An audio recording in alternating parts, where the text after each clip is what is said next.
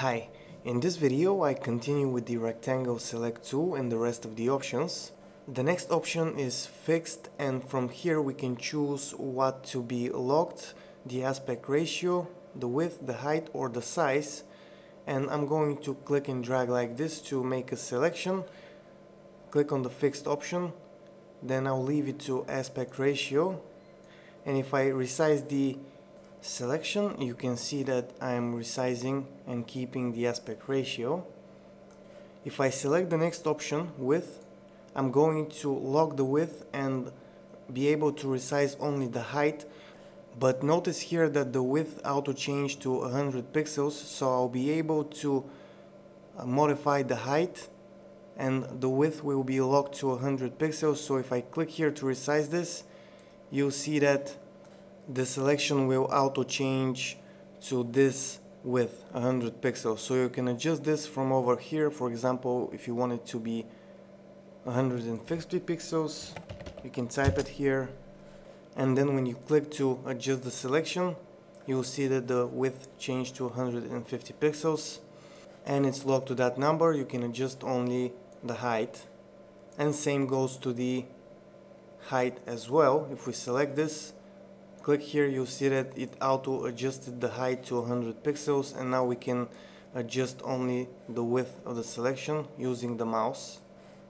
If we select the next option, size, and click here, this will lock it to 100 by 100 pixels, a square, and we can't resize this. With our mouse we can resize it by changing the numbers here, and we can also move the selection. You can do a more precise positioning of the selection using the position options here. If I type 0 and 0, for example, the selection will go in the left upper corner, as you can see here. We can also use these arrows here to position the selection. We can move it right or down. Also, you can select to move it by percent, inches, and so on from this option over here. If we uncheck the fixed option here, this size option will become available, and we can adjust the size using these small arrows, or we can type in here, for example, 250 by 250 pixels. These options, the fixed, position and size, are also found in the crop tool and can be very useful when cropping images. I'm going to go back to the rectangle select tool. The next option, highlight, it's off by default. If we select this and make a selection, notice that the area outside of the selection is grayed out. This is on by default in the crop tool. So if you like to have a highlight when selecting with the rectangle select tool, you can turn this on. Next we have some guides options here. By default, no guides option is selected. If we select center lines and make a selection, you'll see that now we have these guides.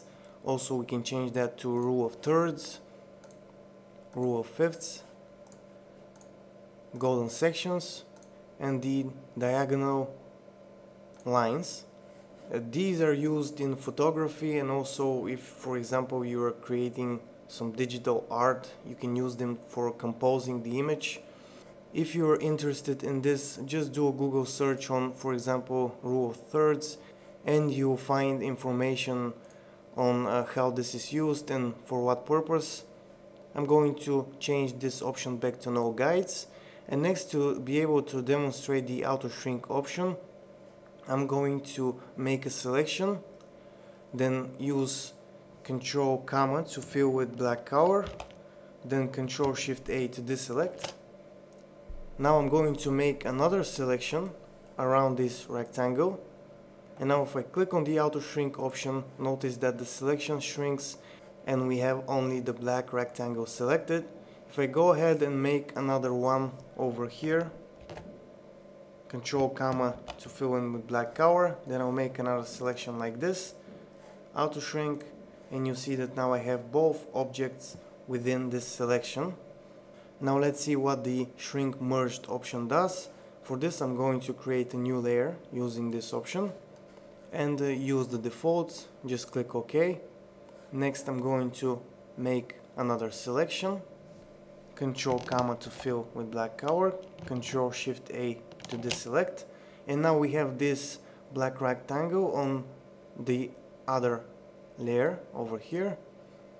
And if I go ahead and make a selection around all of these rectangles, then click Auto Shrink, notice that I only selected this one because I am on this layer. I have made this layer active.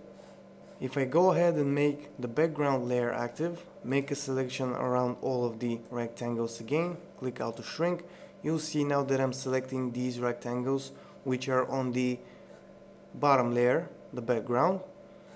If I make another selection, again selecting all of the rectangles, this time click Shrink Merged and then choose Auto Shrink. Notice now that I have selected all of the rectangles.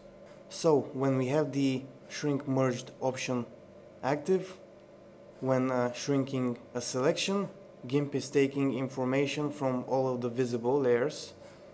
If this is off, GIMP is taking information only from the active layer. So that's pretty much all for the rectangle select tool and the basics of its options. I'm not going to discuss the ellipse select tool, I'm going to skip this one. Next video for the beginner's guide I'm going to jump to the free select tool. The ellipse select tool is pretty much the same with the same options as the rectangle select tool, except that we don't have the option to create rounded corners here, and with this one we make a selection in the form of ellipse or a circle. So all of the options of the rectangle select tool apply also for this one. And that's it for this tutorial. I hope that it was useful. If it was, like it, leave me a comment. If you're new to my tutorials, subscribe and visit my channel for more. And I also made a Twitter account recently, so if you want to follow me on Twitter, you can do that. Link is in the description of the video. Also, if you want to help my tutorials, link is also in the description of the video to my Pledgy campaign. And that's it for this one. Bye.